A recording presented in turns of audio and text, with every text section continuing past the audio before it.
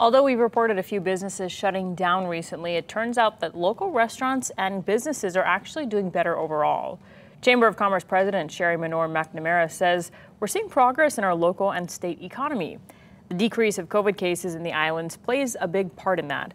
Residents feel more comfortable eating out and shopping, and Menor-McNamara said the progress is slow, but it's there and it's growing.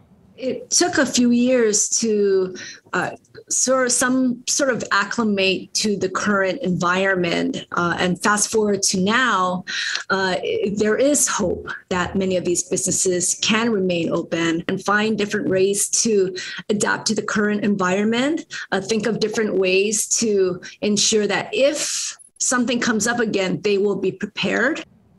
Menor-McNamara said adapting to this new degree of normal is key for all types of businesses as we deal with other issues like supply chain issues and gas prices.